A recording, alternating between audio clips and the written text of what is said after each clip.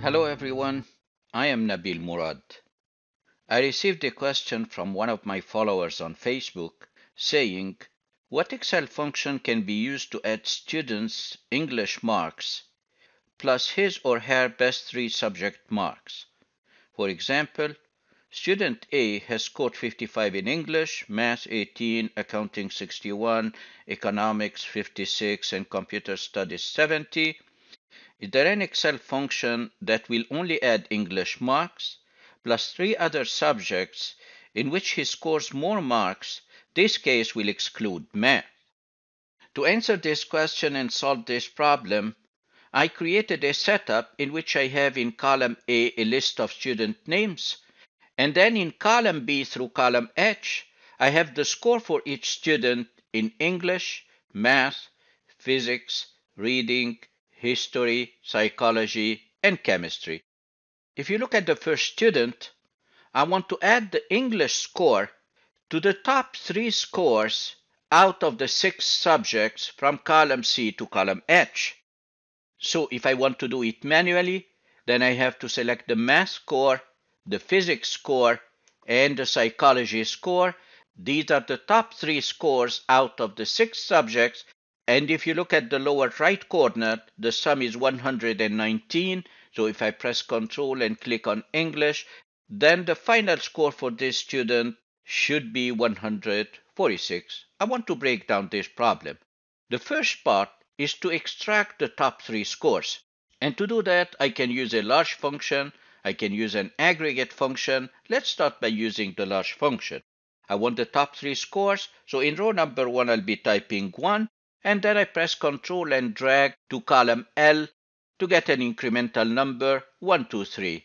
And then in the second row, I'll be creating my large function, equal large. And then I hit tab. Where is the array? The 6 subjects. And I want to lock it to the column. So I hit F4 3 times. And then I hit comma. What's the K? The first large, the second large. I click on the cell above and I can lock it to the row by hitting F4 twice, and then I close the bracket, and when I hit Control Enter, the top one is 48, and then the second one is 37, and the third one is 34. In a new column, I can calculate the final score of the student by adding the English, which is the mandatory subject, to the 3 scores that we extracted with the large function. I can also get the same result without having to use the top row and type 1, 2, 3. Let me delete, and instead of the large function, I'll be creating an aggregate function. So I type equal aggregate, and then I hit tab. The aggregate function is a replacement to 18 different functions. If you look at the list, I can use the aggregate function as a large function by selecting this option number 14, and then I hit comma. Which option do you like? I want to ignore error values, so I'll be typing 6, and then I hit comma.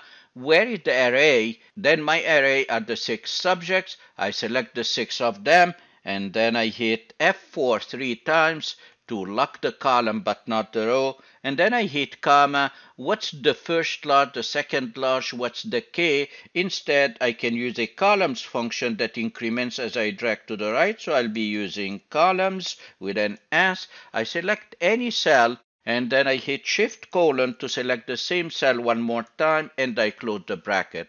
From J1 to J1, that will return 1. But if I put my blinking cursor in the first reference and I lock it, then if I drag to the right, the second cell reference will become K1, L1, and so on.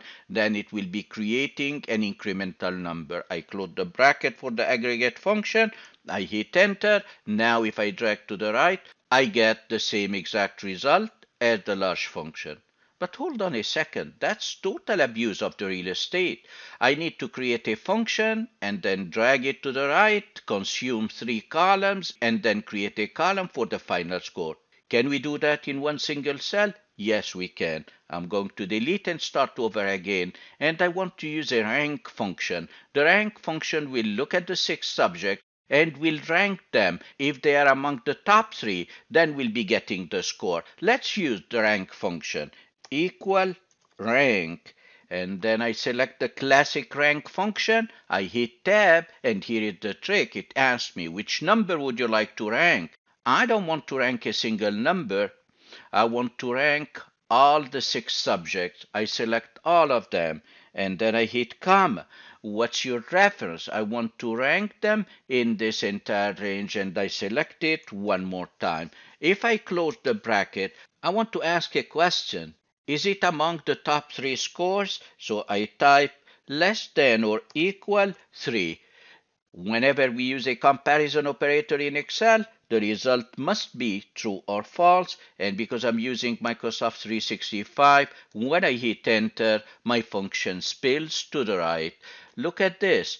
For the math, 48, I'm getting it true. For the physics, I'm getting it true, and then I'm getting false, false, and I'm getting, for the psychology, I'm getting it true. In computer language, true equals 1, false equals 0. And just imagine, the math 48 multiplied by 1 will return 48. Physics 34 multiplied by 1, that will return 34. But for the reading, which is 15 multiplied by 0, which is false, that will return 0. And then for the history multiplied by false, it will return 0. The psychology will return 37. And the chemistry will be returning 0.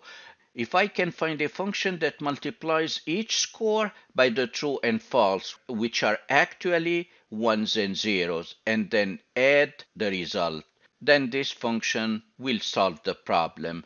This function is the sum product function. Let me delete this one after copying it, and let's start over again. Equal sum product. The sum product, as the name indicates, will be multiplying, that's the product portion, and we'll be adding, that's the sum portion. What would you like to multiply? I open bracket and I select all the 6 subjects and then I close the bracket. Multiplied by, I open another bracket and I paste my rank function. Don't forget I need to delete the equal sign from here. I close the bracket for the second portion of the sum product. Then in the first array I have the scores, in the second array I have the ones and zeros.